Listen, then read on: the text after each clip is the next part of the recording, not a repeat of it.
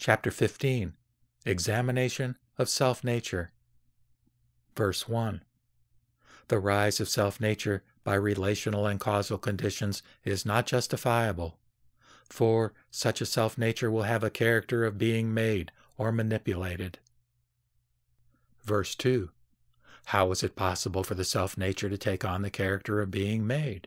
For indeed, the self-nature refers to something which cannot be made and has no mutual correspondence with something else.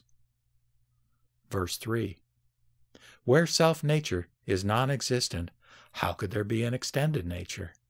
For indeed, a self-nature which has the nature of being extended will be called an extended nature. Verse 4. Again, separated from self-nature and extended nature, how could existence be? For indeed, existence establishes itself in virtue of either self-nature or extended nature. Verse 5. If existence does not come to be, that is, does not establish itself, then certainly non-existence does not also.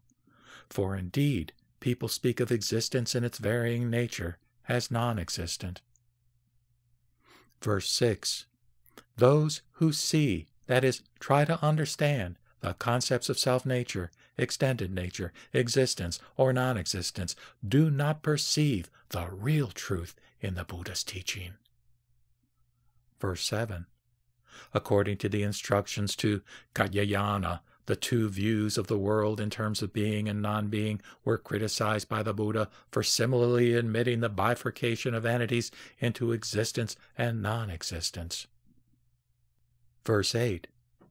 If existence is in virtue of a primal nature, then its non-existence does not follow. For indeed, a varying character of a primal nature is not possible at all. Verse 9. If primal nature does not exist, what will possess the varying character? If, on the other hand, primal nature does exist, what then will possess the varying character? Verse 10. Existence is the grasping of permanency, that is, permanent characteristics, and non-existence is the perception of disruption. As these functions are not strictly possible, the wise should not rely upon the concepts of existence and non-existence. Verse 11.